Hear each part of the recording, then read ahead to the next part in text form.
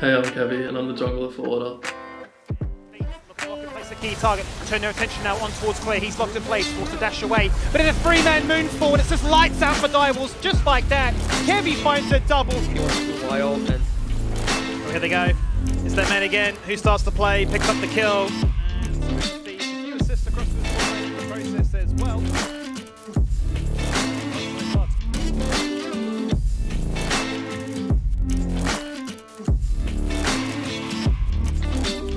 This is my bedroom where I usually play League if I'm not at the office. I started playing League like literally in season 1 or 2 when like it was still the NA server even.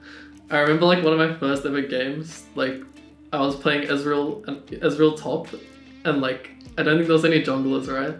And like I just like my friend was like telling me to buy items, but like I would just not buy items. Like I just thought there was like no point because you can't see them on your character, right? I truly hope nobody saw that. So I'm pretty sure that's the first champ I ever played. That has to be the first game I ever played because like yeah, I just didn't buy items. I used to play like Darius and Dominion with like the Lord Darius skin, just like all this like random stuff. So yeah, I remember I think I was playing like WoW for a bit, and then my friend said like come play League. It's so much better than WoW, and yeah, I've been pretty much playing like on and off ever since season 1. I switched to jungle like in season 8, and that's like the first time I got challenger. Played OCS in 2019, and then tried to go pro like since then pretty much. People like Halo and Isles, who's now in C9 Academy, we all played on the same team in OCS, and like we all just sort of shared the same drive, which is like what like helped like drive me to wanting to do this as well. One player I did look at like Schoenfire when he was on Direwolves, like I thought he was just like the best player, like, and I just wanted to like play like him pretty much. But like basically it started, I was a sub for Order like if they went to Worlds, and obviously they didn't win Legacy 1. The perfect split, the perfect year, back-to-back champions, split 1 and 2. Legacy are the team going to Worlds. And then the year after that, OPL was gonna get cancelled, right? I was having all these plans, like maybe go to NA, like play collegiate and do stuff like that. But ESL bought the league, they came back, and I wanted to play here, I think like winning here and going to Worlds would have been like a much better opportunity than just playing like NA collegiate or whatever. So that's what I went with, and I ended up on Order. Okay, so like I was like Diamond like towards the end of like season 7, so just solo queue, just playing for fun, whatever. And I would sometimes play jungle, sometimes play AD or mid. I just like played Phil pretty much. Yeah, like one of the games I versed a pro, and he said like, you're like pretty good at jungle, you should like play this role and like main it and stuff.